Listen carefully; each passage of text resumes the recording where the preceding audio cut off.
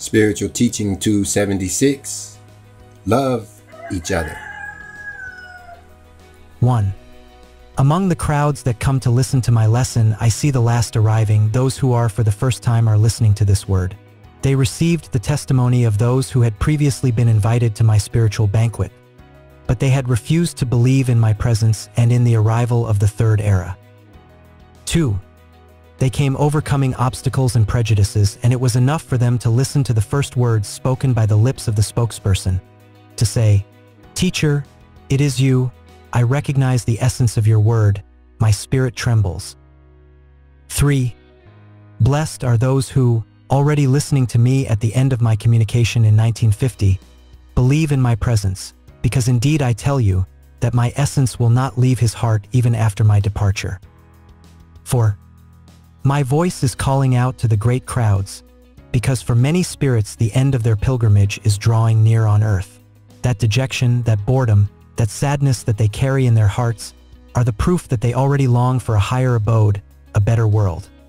But it is necessary that the last stage they go through in the world, they live by obeying the dictates of your conscience, so that the footprint of your last steps on earth be a blessing for the generations that come to fulfill their various missions in the world. 5.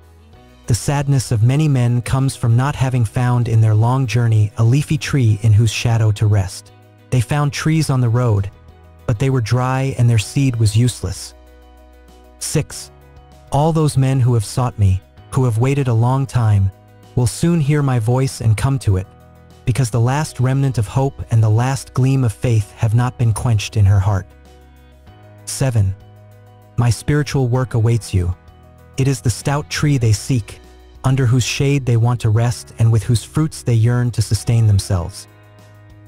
8. When they arrive and satisfy their hunger and thirst and delight in resting, they will see all their past pass through their imagination. The hard days in the desert, the darkness with its temptations, the abysses full of dangers, vices, and of death. They will remember one by one the bitter chalices they drank and contemplate in themselves the traces of the struggle of the hard day. 9. Here they will regain peace. I wait for you. Clear the way so that they do not get lost and prepare a hymn, so that you welcome them with celebration and joy in your hearts.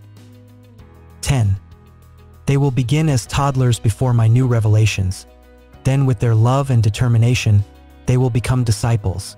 And when your spirit has truly sustained itself and is impregnated with this essence, you will no longer look for a tree for shade.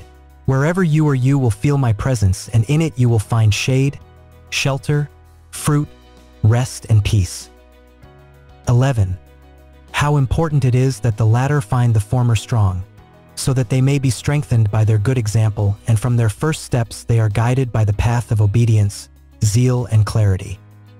12.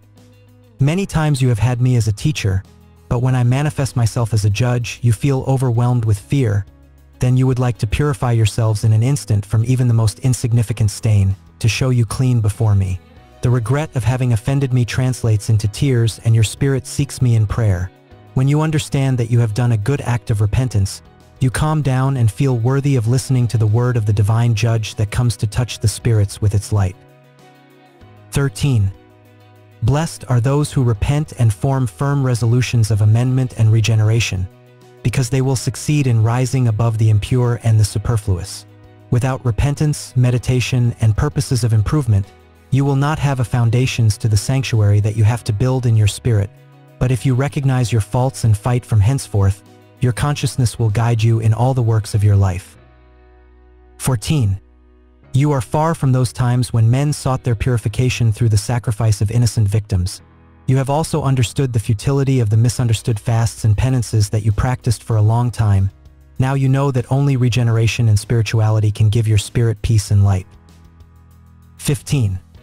I came in the second era as a man preaching my truth by example. I stopped the useless sacrifice of innocent and unconscious beings, sacrificing myself for the sake of a perfect lesson in love. Lamb of God, you called me for having immolated that people in their traditional festivals. Certainly my blood was shed to teach men the way of their redemption. My divine love was poured out from the cross on humanity for all times, so that in that example, in that word, In that perfect life, humanity was inspired and found salvation, purification of sins, and elevation of the spirit. 16. You are already understanding that I came to set an example, but that you will have to do the merits imitating me, in order to carve for you a mansion of eternal peace, a garment of light and an inexhaustible peace. 17.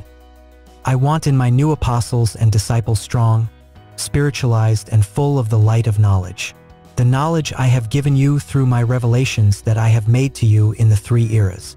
I do not want that you analyze my spirit or anything that belongs to the spiritual as if they were material objects. I do not want that you study me in the manner of scientists, because you would fall into great and regrettable confusion. I have taught you to raise your spirit through prayer in order to humbly and respectfully consult your Father, because then the arcanum will be open to let you contemplate what is reserved for your knowledge, and you will feel the divine light of inspiration come to your understanding. 18. Prayer is the means revealed to your spirit to reach me with your questions, with your concerns and your desires of light. Through this communication you can dispel your doubts and lift the veil that hides any mystery. 19. Prayer is the beginning of spirit-to-spirit communication that in times to come will flourish and will bear fruit among this humanity. Today I have revealed all this to the people who listen to me, so as the forerunner of the time of spirituality. 20. Do not think that until then my spirit will begin to vibrate on that of all men. I say that my vibration, my inspiration, my presence and my light have been with men in all times, but that they had never been prepared to receive my messages directly. 21. At all times I have come to you, I have always spoken to you, I have always sought you. Instead, you have never come to me the true way, you have never spoken to me with the language of the Spirit, nor have you looked for me where I really am. 22. Do not be discouraged by my word when I point out your faults. I also tell you that all errors and deficiencies that humanity has had, I have forgiven them, opening before their spirit an era of light, in that he will know his imperfections, so that he will rise from his stagnation and know the truth that is in my work in which until now he has not managed to penetrate. 23. Do you want my voice to answer your questions tomorrow? Learn to pray, because if you don't, whatever it is, it will then be your mind that answers. And what can it reveal to you if it has never penetrated the kingdom of the Spirit? Let it be the Spirit that rises, the one that reaches me, knocks on the doors of my love and my wisdom, and through it you will find the wonderful life that you have never discovered. 24.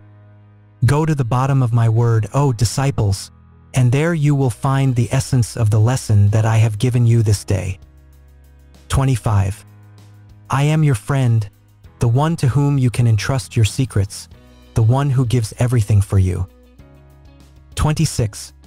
I see that you come to entrust me with a sorrow, so that I can free your heart from it, and in truth I will grant it to you, but it will be when you understand that evil should not be cured superficially, but in its origin, that in addition to praying and asking, it is necessary to amend, reflect, and regenerate. 27. What merit does it have that I heal you from a disease or that I free you of any suffering, if you persist in the cause of your sufferings? 28. Pray that you receive my light, and through it you come to discover the causes or origin of your trials and vicissitudes. Ask so that in your humility you feel strengthened, but first put all your willingness to avoid everything that could harm you, in spirit as well as in body. 29. Come all to me and heal of your ills. Make your faith work the miracle of restoring your health and achieving your salvation. The miracle is not in me, but in you. But do not forget that it is no longer my tunic that you will have to touch to receive the miracle, but you must come before my spirit through your faith and elevation. 30. How many have found their health on this path, because in time they knew how to discover the origin of their ills, and they put all their faith and their will in fighting until winning? How many have also walked away sad, confused, or disappointed, without having achieved what they wanted, because they believed that just by approaching one of these meeting places or simply asking, they had already achieved everything? They were never interested in discovering the cause of their suffering and had to leave without having reached the well they were looking for. Those are the ones who live without spiritual light, the ones who ignore the cause of their sufferings and the value of health or peace. 31. Most men have a Thomas in their hearts. They would like to see and touch to be able to believe, and I say that those tests granted to the most incredulous of my disciples will not be repeated at this time, because the world will not have me again as a man, and because that example remained like an open book in front of each of my children, to analyze that lesson. 32. Do not think that only by becoming a man I can manifest myself to the world. No, because now I am being felt spiritually in you, and that is a proof that I can manifest myself before man in an infinite number of shapes. I have created everything and I know you, for which I know how to make the spirit of this humanity shudder in their sleep. 33. My humility at that time made the hearts of the people vibrate with love. Accustomed to contemplating ostentation of those who claimed to represent me in the world, when they saw that the King of Kings came without a crown and lacked a throne on earth, they opened their eyes and beheld the truth. 34. So also at this time I will shake the world with my humility, of which I have given you the first tests, seeking the simplicity and recollection of the first to feel the arrival of the new time, to manifest my message among them. 35. Woe to those who have taken my name to spiritually govern humanity if they have thereby parked or confused, because they will see thousands of men depart from among their ranks in search of the truth. O men of science, who instead of making life light, have made it more painful for men, because then they will see the poor and the ignorant perform wonders that they would not be able to do with all their science. 36. The miracles of this time will also be written for the witness of future generations, but in truth I tell you, these miracles will be performed more in spirit than in matter. 37. In that second era I healed a multitude of sick people. I cured the blind, lepers, possessed, deaf, paralyzed and dumb. They were all diseased in their bodies, but by the miracle done in their bodies, their spirit was resurrected. 38. Now I come first to give birth to the spirit, to awaken it, to give it freedom, to ignite his faith and to heal him from all evil, so that later he take charge of strengthening and healing your body. 39. Don't you think that from time to time I must find you more advanced and that therefore my lessons have to be higher and higher? 40. That is why at this time the world will not see me being born in a stable, nor will it see me die on a cross, but he will have to rise to feel my spiritual presence. 41. Humanity, does the pain, misery, and chaos that surround you at this time seem unforeseen? If you are surprised, it is because you were not interested in my prophecies and did not prepare. Everything was planned and everything was announced, but you failed to believe and now you rush the consequences like a very bitter cup. 42. Also now I am prophesying through human understanding. Some prophecies are of realization of what is next and others for more distant times. This people that listens to them has the great responsibility of making them known to humanity, because they contain light that will make men understand the reality in which they live, so that they stop in their speedy race to the abyss. 43. My emissaries will make known to the nations that to continue in their foolish and incessant ambitions of greatness and power, using forces and elements that they do not yet know or know how to use, this earth that was the paradise created by the Lord and later valley of tears for human sins and disobedience, will remain turned into a field of death and silence, an uninhabitable world, because of the perversity of men. 44. Could you call that conquest or triumph of science?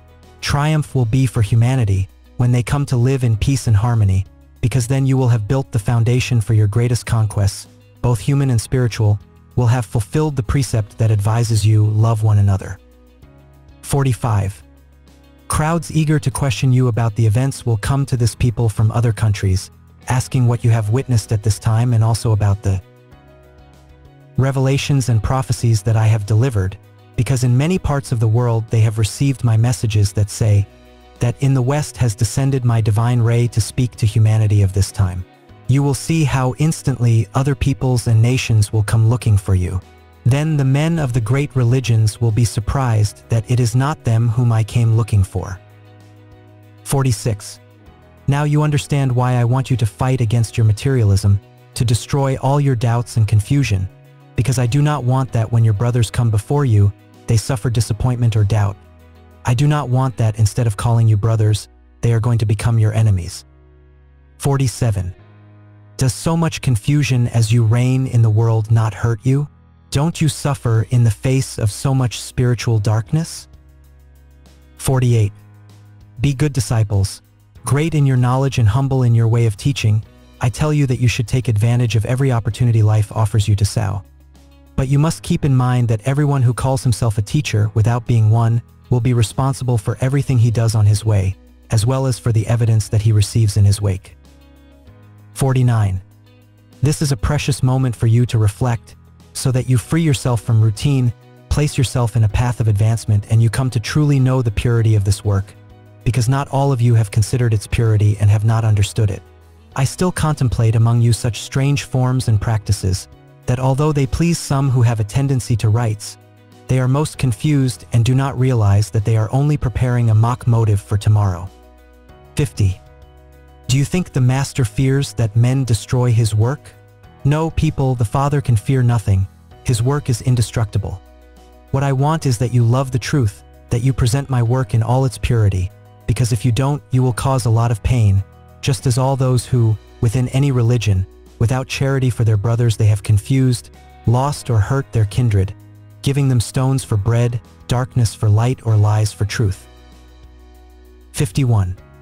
You have all received this word, people, you are aware of what you have heard, and yet I tell you, nothing obliges you to serve me or to follow the path traced, but whoever is willing, who cannot resist the love that his heart feels, whoever is not afraid to bleed his plant on the path, take up his cross and come after his master, ready to serve me and your brothers.